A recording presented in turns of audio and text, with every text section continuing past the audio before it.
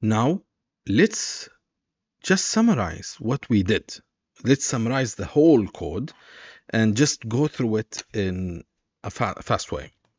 So the first thing we did is we did import torch neural network, and then we imported numpy, smp, and matplotlib to actually do the plotting.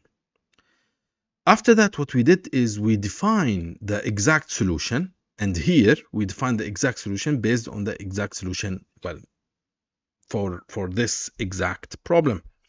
Every pins problem or every problem we are trying to solve have a unique exact solution, and in this case it follows these equations, and this is what we did here, is defining the exact solution to compare this exact solution with our pins solution.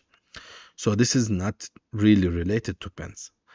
Here we just use this function and we pass or to use this function, we made some values and then pass it to the exact solution function in here to get this exact, which is the exact solution of this problem.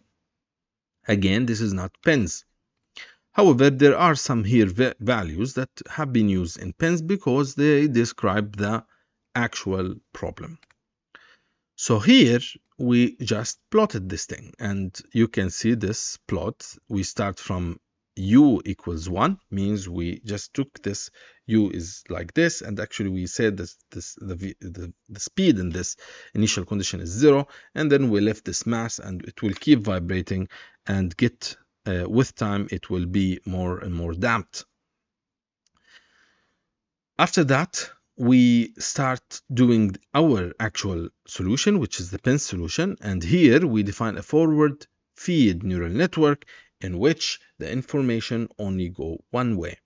We put the input to be time, and the output is also only one output, which is the u, the location of the mass. And here we define this class, and we define basically 3 types of building blocks for this network. And the first one is in like the input, which is we have an number of input, which is in our case is 1, which is time, and number of hidden is basically depends on the number of hidden layers or neurons in this hidden layer. And then here is the hidden layer will pass to another hidden layer, or like in hidden and output in hidden, which is the neurons. And here it will take this in hidden and will sum it up in one output. So to build the very basic network, we have the first one is input layer, hidden layer, and exit layer. So this is what we did here. This is the neural network. Here we define our neural network, and here just initializing this torch seed values to randomize the torch seed. And here we actually initialize our pin network. So this is now we're using this class to actually initialize this first object or the neural network as FFN feed forward neural network, and 1 input, 1 output, and 32 hidden neurons. If you have more 2 inputs, you'll have to only put 2. And here, if you have, let's say, 1 output or 2 output, just put 2, whatever it is you want to output.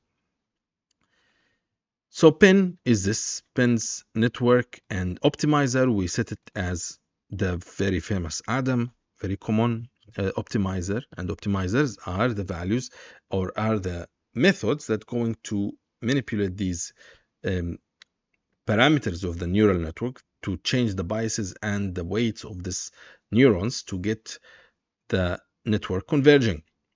After that, we set the boundary condition. In this case, we only have boundary and actually initial condition. In this case, we don't really have a boundary condition. What we have is initial condition. And initial condition or boundary condition is for pins solution, is how we, or the points that the network has to we have to enforce these rules. That is, at time zero, the t boundary, or the u at time zero, the location of this mass has to be 1. The network always has to give us 1. So this is important.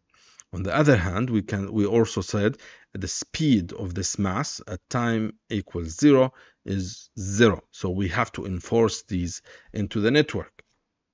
As simple as this. This is what we do in t boundary or t initial condition. After that, we have the things we need to compute. Of course, t boundary or t initial condition is very clear. We need to make sure that always the output of the network has to satisfy this initial condition, boundary condition. For t physics, it has to satisfy other thing, which is the equation. And the equation of, well, the governing equation of this problem. It can be Navier-Stokes equation. It can be like heat equation, Berger's equations, whatever it is. You just need to comply with this equation. In this case, we have ODE, ordinary differential equation, and we have to comply with it. So we created some points. From 0 to 1, we created 30 points. These points will have to be computed and keep updated in this network. We set the training from to 40,000 steps. Now you can set 30,000, 20,000, depends on your problem. You just write a number that is sufficient to make this problem converge. The first thing we did, we zero grad the optimizer. We make sure the optimizer is just grounded, 0. And then we define some lambdas, which is a way we can control which part of the equation has to be comply more. And also, this is a way to control the equation itself. Might have some parts that we need to emphasize on it, or during the training, we need to make sure to reduce its effect. For example, if you're solving Navier-Stokes equations, you might have a problem with the convection term of the equation, which is basically the part of the equation that the information changes very fast compared with another part of the equation.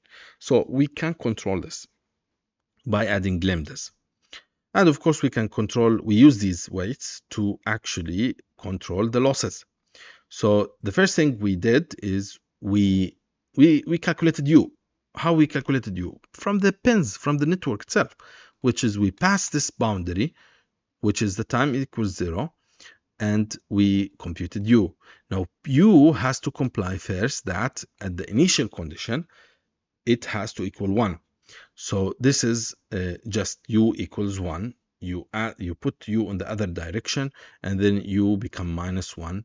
And we put squared to make sure that if it's minus, it will become positive, because the optimizer is going to reduce the loss as much as possible. So it will make it 0.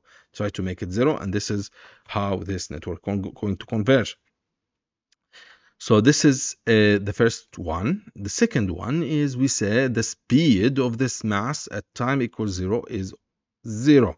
So we did the same here. However, we had to calculate the gradient at this time, u to t, at this boundary location, and make sure again this equals to 0. We did some here example of doing some differentiation using PyTorch. So this is finished. Now the physics loss. The physics loss is simply we need to comply with this equation, which is the ODE that governs this motion. And in order to do that, we start breaking it down. Basically, U is going to be here computed from, again, the pins network. So we put it in here, du over dt. We take this guy and we differentiate it, and differentiate it again. Take this one and differentiate it again. That means the second differentiation, and then pass everything to the loss. Loss 3 is correspond to the physics loss. We add these weights to actually balance these weights that about they are comparable. So if this value is very high, we have to multiply it to at least reduce its effect, reduce the loss value. And this is how we have kind of reasonable effect from every loss. And it will be all summed into the total loss. We use this loss to do a backpropagation. And from backpropagation, then the optimizer can know how to change the parameters to achieve zero loss. So this is what we do here. This is just a printing statement. It's just plotting. And then we keep doing this over and over again until we have a convergence. We can see the result is already converged. And when we say converged, means with time we don't have any change in the weights. And we can just compare our result Penn's solution with exact solution to understand what is the error. So the difference here, when you have a difference, means the Penn's is generating a little bit error. So we have to at least just get it more and more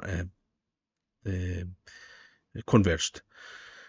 So with that, this is just some plotting things, and with that we actually solved our Penn's problem. And this is the summary of this code.